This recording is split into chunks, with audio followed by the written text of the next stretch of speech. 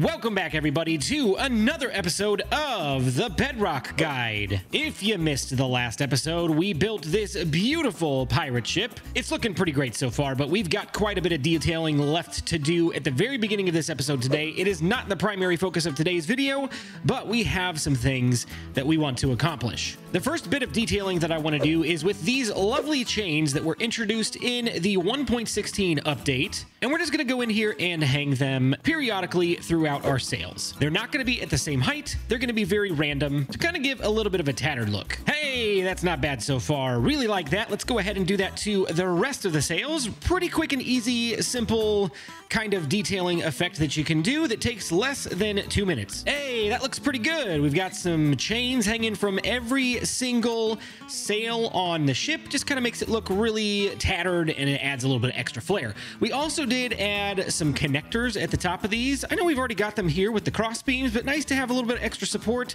keeping those sails in place when the wind is blowing strong and all of that. A little bit of casualty here, poking a hole in the ship. I think we have another one up here, and there we go. So the next thing that we need to do, we need to have a way to get onto this ship if we don't happen to have our elytra on us, because right now there's literally no way to get in. So what I'm gonna do, I actually don't think I need this black stone. We've already got a natural place right here or right here. This might actually be a better spot for it.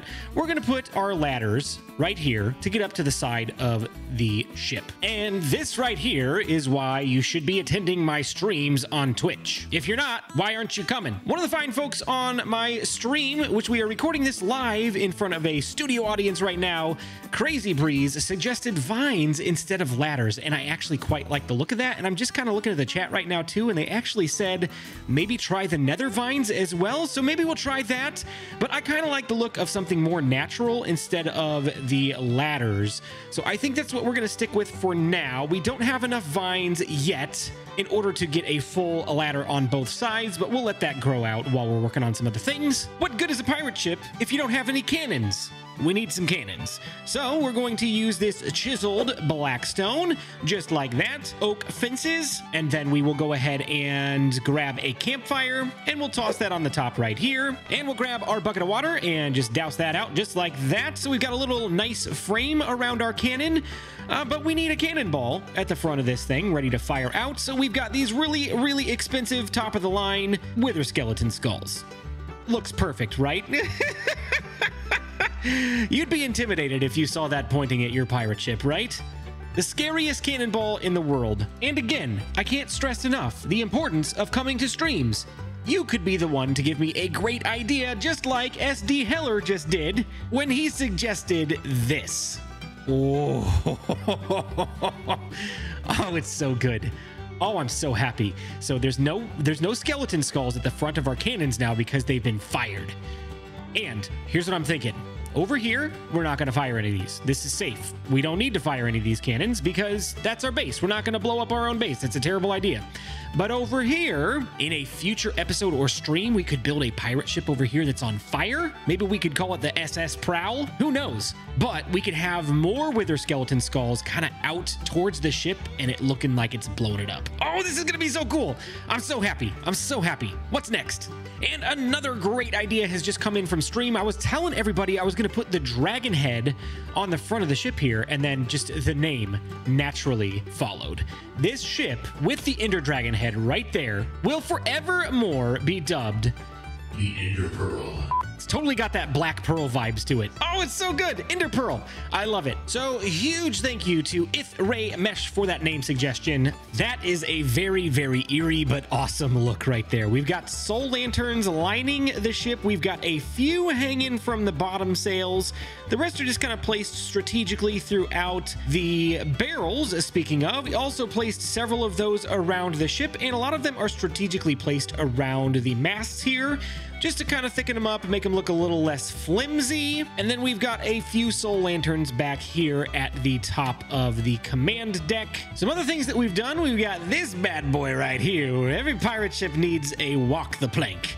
So we've got our plank, and you know, let's just go ahead and test it out. 3, 2, 1, Geronimo!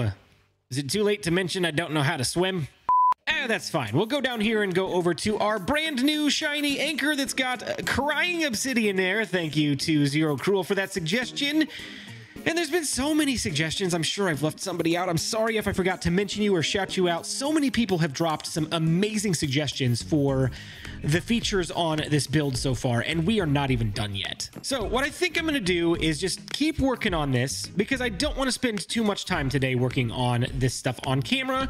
I'll come back and show you some of the fine details, and if there's anything to explain, we'll go over it at that time.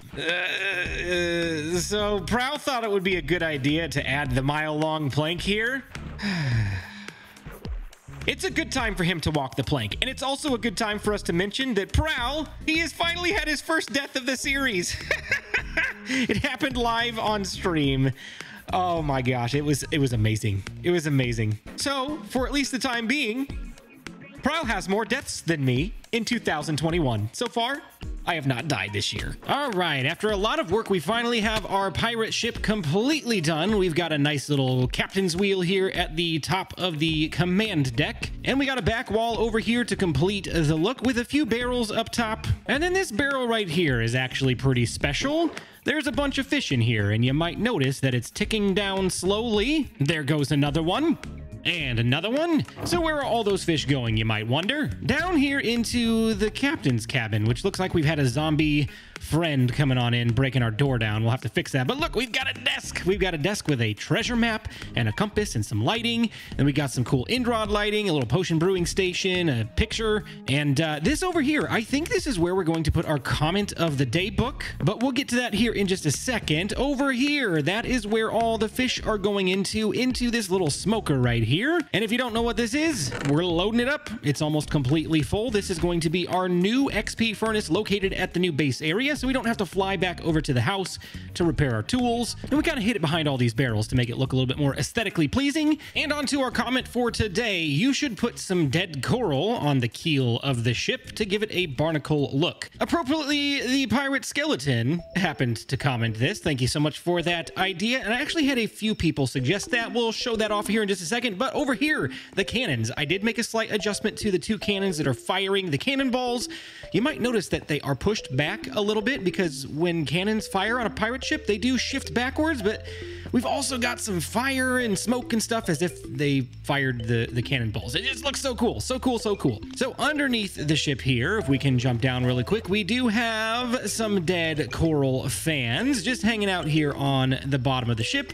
I didn't want to overdo it. We got a little bit down here, but I think that's pretty good. And I think that does it for the pirate ship. I think that's all of the detailing. I don't think I missed anything. Now, the next thing on our list for today, right over here, we've got a couple of doors. If you watched my sugarcane farm video, it also was coupled with a mending villager.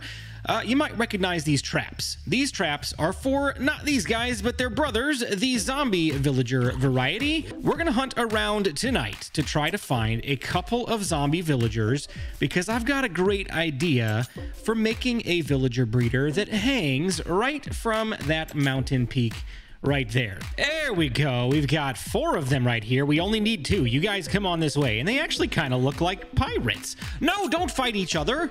No, bad skeleton. Come on, let's go. Oh, this guy. We're gonna trap one and then we'll come back for the other. If he loses interest, that's fine. We're gonna come over here and we're gonna stand through the doorway so he can like peek at us and then come on in. Let's go, come on. And there we go. Our first one is trapped. He is secure. If I were smart and I thought ahead, I would have brought some name tags with me, but I don't have any. So we're gonna have to hope these guys don't despawn. Or hopefully I can get them to hang on to something. Boom! We got both of our zombie villagers trapped. Hey, that guy held an arrow. Perfect. All right, are you gonna hold an arrow? Yes, maybe. Pick it up. Pick it up. Pick it up. Okay, so here's what we're gonna do. We're gonna make sure that this guy gets trapped in because he is secure. So no sunlight can touch him now. He'll be fine. And just for good measure, we're gonna punch this guy once. They should stay persistent if you punch him. So hopefully he doesn't despawn. This guy won't for sure. We're gonna go fly away, get a couple of name tags, and name these guys really quick, and then they'll be secure forever. Yep, that's what I was afraid of. Okay, so we've got one. We're gonna have to wait one more night to get our second. All right, we've got Barbacoa and Larry. Let's get these guys cured. This is the simple part. All you need is a splash potion of weakness. Throw that on that guy right there.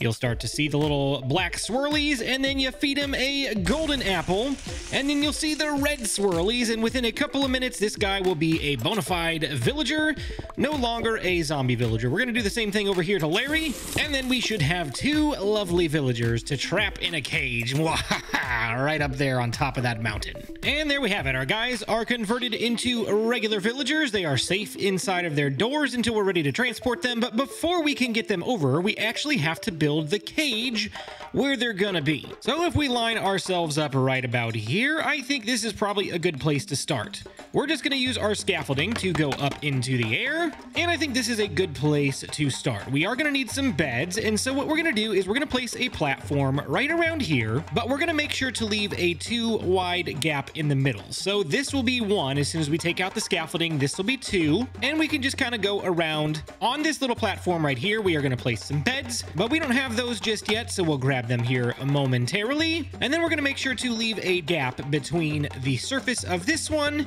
and the next platform that we're gonna build in the exact same shape. And then we're gonna take a couple of iron bars, and we're gonna place one right here and one right here. This is where our villagers are going to stand. It doesn't look comfortable. It's not supposed to. It's a jail. Then what we can do is place a few temporary blocks all the way around here so we can drop our villagers in place, and then we will finish off the look once they're in. All right, we've got our villager walled off here so that when we break this door, there's nowhere he can go except for right here. We'll place a redstone block right here to power this rail, and then we've got a rail system that's going all the way up into the chamber up there. So here we go. Come on, buddy. Don't you want to go to your new home? He doesn't seem too eager to leave. Hop in. There we go. So we can go ahead and break this. Then we'll break the trap, and we can send him on his way. And now the powered rails should do the rest. And there we go. Our villager has stopped short just of the chamber here, which is not a problem. We can go ahead and push him on in. And there we go. Villager number 1 is in place. Come on, villager number 2. And send him on his way as well. I did a little bit of nudging and pushing around, and we finally got the minecarts to drop right next to each other, so that is good.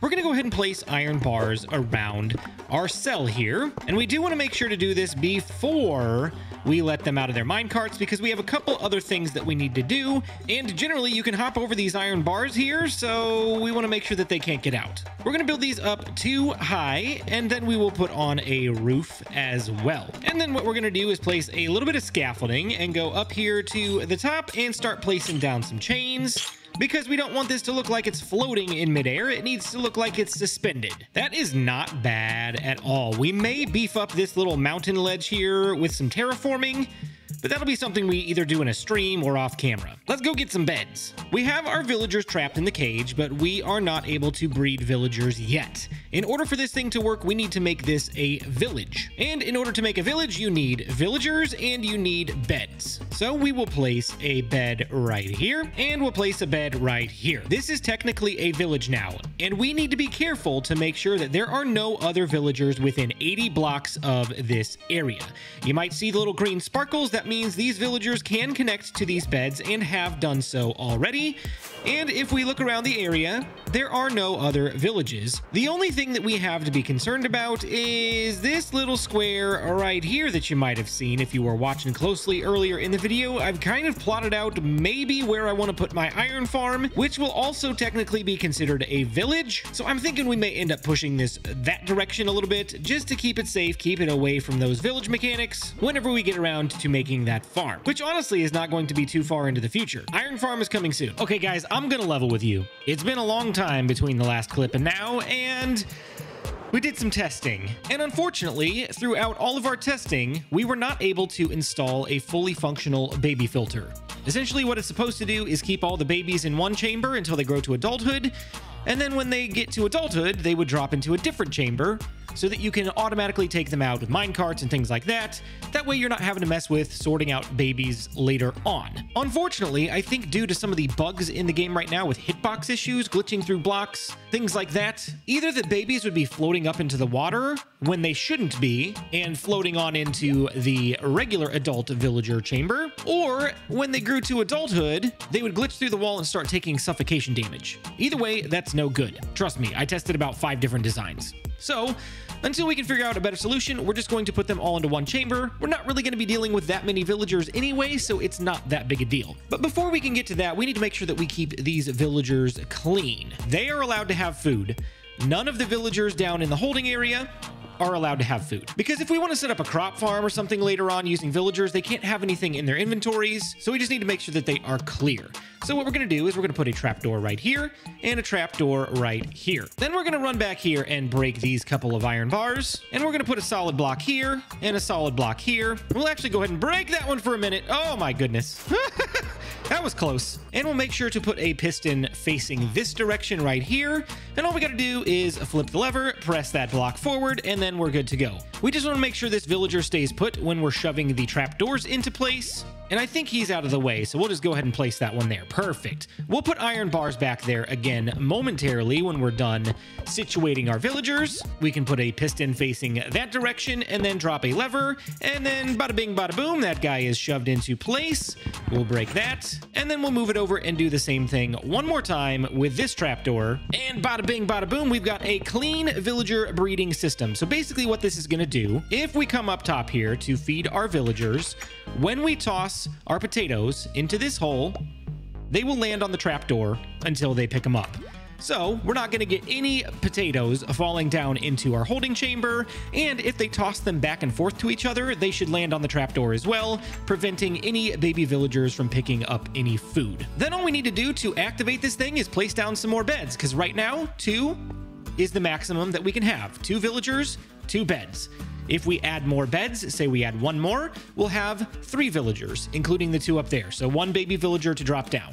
If we add 2 more beds, 2 more baby villagers, 3 more beds, etc., etc., etc. I'm not sure how many we're going to put in just yet. We're going to probably keep it relatively small, but enough to at least fuel our iron farm when we get around to building that. And I've already spaced out a platform down here for our drop area. And technically, we really only need a space about this wide, 1 by 2, but I kept it a little bit wider so that we could avoid any unintentional escapes if they happen to accidentally hit the side of the wall and fall out. This way, we're just avoiding any loss. So then on this perimeter right here, we can go ahead and put glass, and then we'll just go ahead and fill it up like that. Then the last thing that we need to do before this is ready to activate is take 1 bucket of water, and we'll drop it, say, in this corner, so that when they do fall in here, every villager is going to be forced to this corner of the chamber. What this is going to do for us is when we are ready to transport these villagers, we can actually break this corner block out, drop a minecart system right here,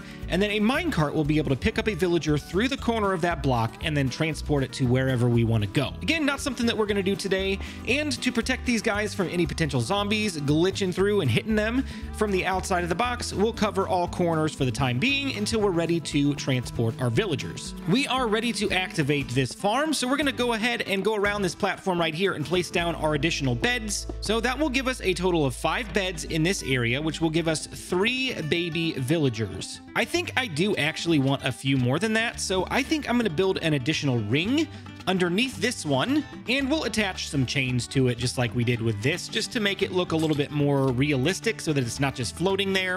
All right, so our second ring is in place, and we'll go ahead and put a bed right there, right there, right there, right there, and right there. So now we have a total of 10 beds between the 2 platforms, and those 10 beds will get us 8 baby villagers at a time to grow into adult villagers. Once again, once we fill up the capacity of this holding area with 8 baby villagers that will eventually grow into adult villagers, we will not get any more spawns until we transport one of these villagers outside of the radius of the village. So basically transporting it over to a farm or the iron farm, whatever we happen to have at the time.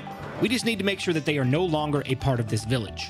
So now that we've got everything ready to go, we're going to go ahead and feed these guys our potatoes. If you don't happen to have potatoes, you can feed these guys bread, beetroot, and carrots as well. But all you got to do is just take aim and toss a few potatoes at each guy. I believe it takes about 12 potatoes per villager for them to become willing, and they have to be willing in order to breed. Hey, so there we go. We got the love hearts flying around. The villagers are happy, they're willing, and we should see a baby villager drop down sometime in the short near future. Hey-o, there we go. We've got our baby villager, and he is down into our water chamber, floating in the corner just like we want him. Now, again, I've already mentioned this, but once you break this corner out, you are able to pick these guys up through the glass without causing them any damage, pushing them into a minecart and off to wherever you want them to go.